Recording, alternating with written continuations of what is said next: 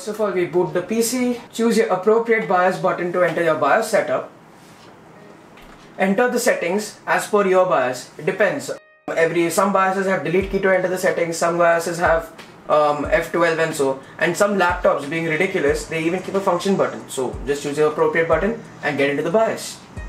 Choose settings, boot, preferably turn off go to BIOS. Boot mode select UEFI only. It's always better only to keep UEFI because legacy plus UEFI, Apple doesn't like it. Then make your appropriate settings and ensure that your secure boot is disabled. Check it everywhere. It's preferable to keep IGD multi-monitor enabled because we don't have the kexts for the external graphics card driver.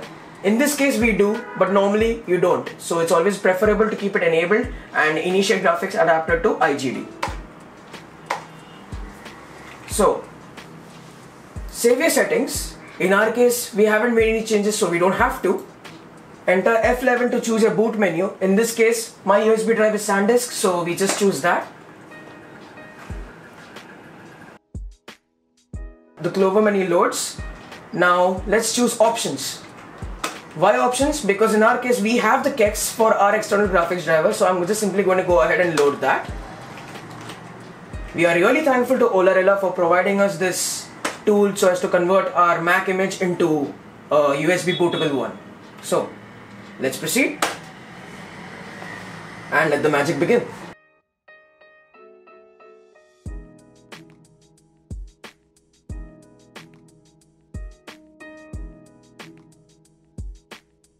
So basically Olarilla is a group which just loves making Hackintoshes out of existing Mac images. They prefer to do this because they want people to experience how does a Mac look to a standard PC user, which is normally not accessible because you got to buy a Mac to use it.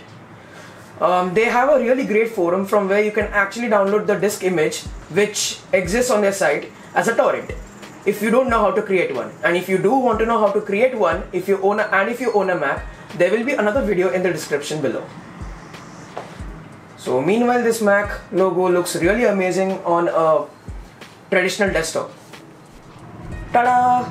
The language screen is right in front of you and we are more than happy to proceed with the Mac installation. As of yet, I only understand English, and yes, do remember, if you scroll with the mouse wheel, you gotta scroll it the opposite way because that's how Mac works right now. You can fix that later, but for now, let's just simply scroll upward so that it goes downward, and scroll downward to go upward. The weirdest flex ever. Now, before we proceed for installing Mac, I need to show you one more thing. Right now, our hard disk is empty, but what if you had an existing Windows installation? What do?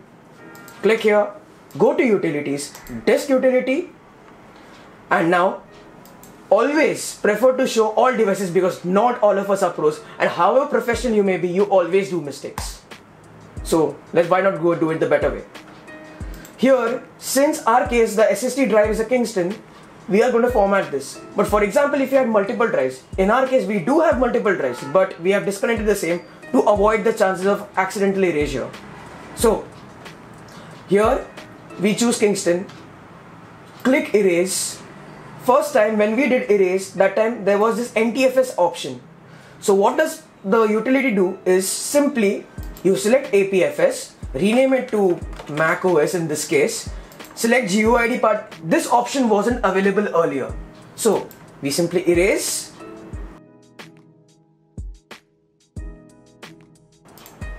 and again erase it again. During this time you will get the third option to select. Now you see this? This is after conversion from NTFS to Apple based formats.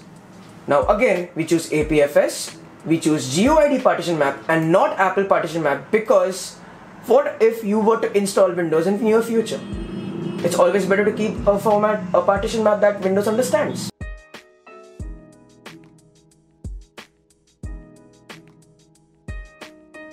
Erase it again. And we are good to go. Again, if you want to create a Windows partition well beforehand, simply select the drive, select partition. Don't use this checkbox, it's literally very contextual. And partition. Here it's as simple as adding a plus button, renaming it to Windows. Instead of APFS, we choose exFAT because that's what Windows understands amongst the formats given here. Once you put a Windows USB bootable drive, reformat this partition named Windows to NTFS and you're done. Right now, we are not interested in this and so we are not going to do it. Apply. Cancel it. And we're good to go here. Let's continue. Accept the terms and conditions. Select your drive which you created earlier. In this case, it's macOS. If you want, you can customize, but right now this is the only option available. So, continue. Let the installation begin. So, once the setup's done, system has restarted.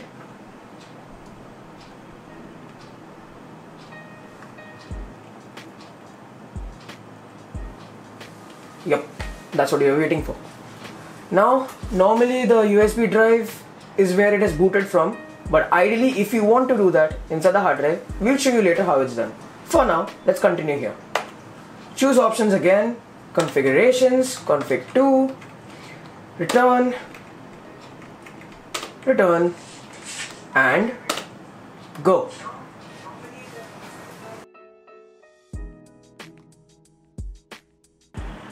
Choose a country. In this case, we are Indians, so let's go ahead.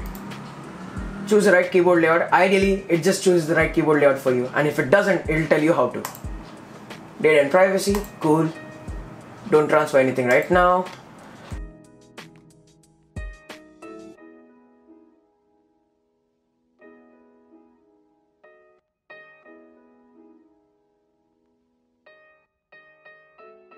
Yep, accept the terms and conditions, but it's always good to read too.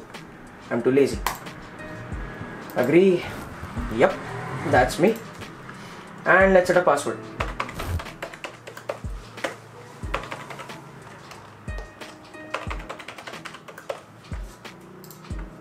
Some random hint.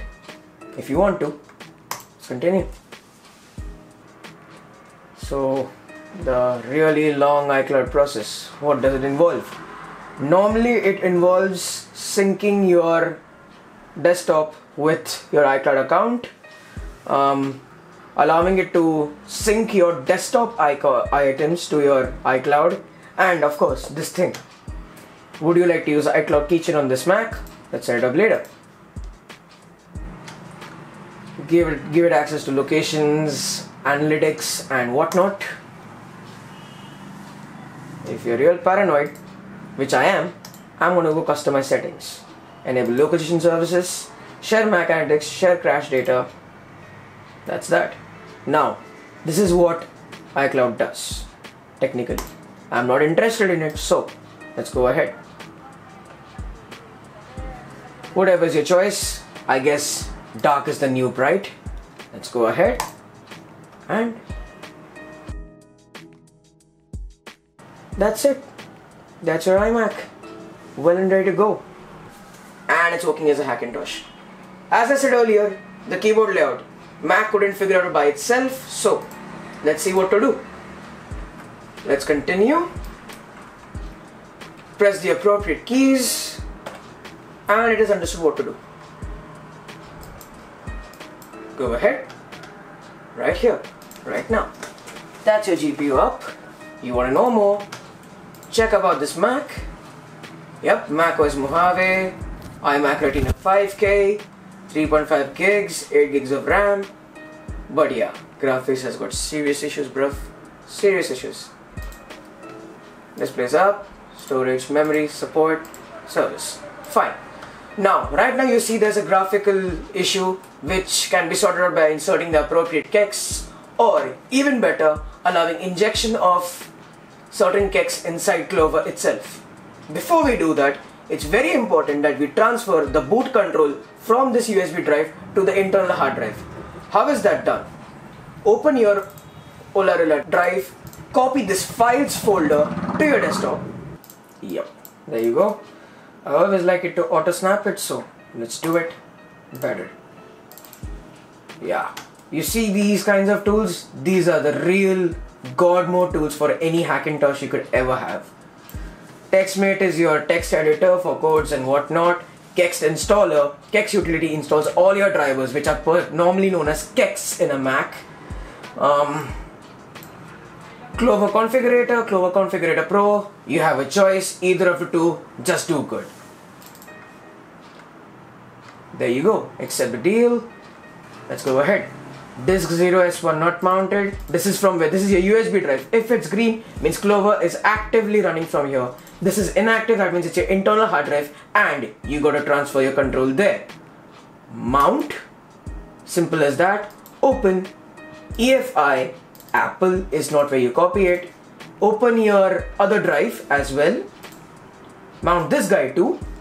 A separate EFI partition opens in the desktop. Here you go. EFI folder, Clover.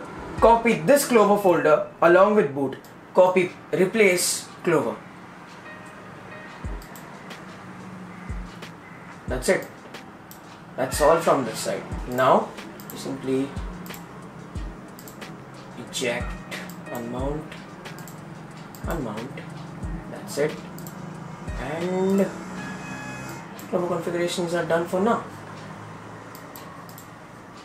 What remains next is searching for appropriate drivers. In this case, let's start with the audio because I already have them here. First thing that we have to do is install the drivers that we already have. For example, Voodoo HDA.kext. Now you will be wondering how to install kext file. Do we have to copy it to Clover partition? Do we have to copy it to library extension partition and all that? No, you don't have to. You just open this files folder, open kext utility shown here, and let this guy do the job for you.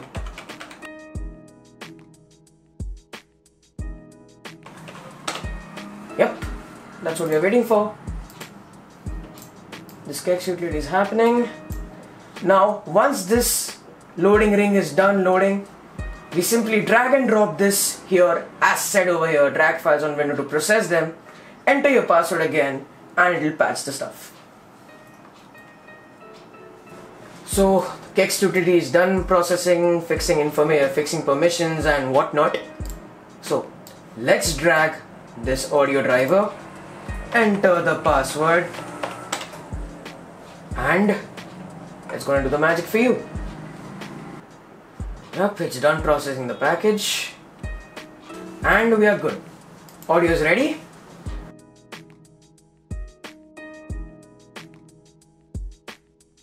After a long term of fixes and bugs, we finally found out that the solution to the Nvidia problem was inside the folder named Files in Olarilla Mojave, and we really have a great shout out to them for helping us out here.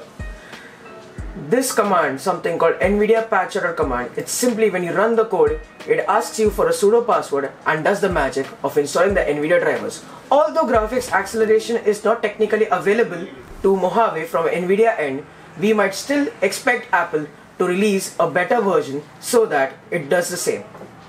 Until then, see you next time. Take care and stay rad.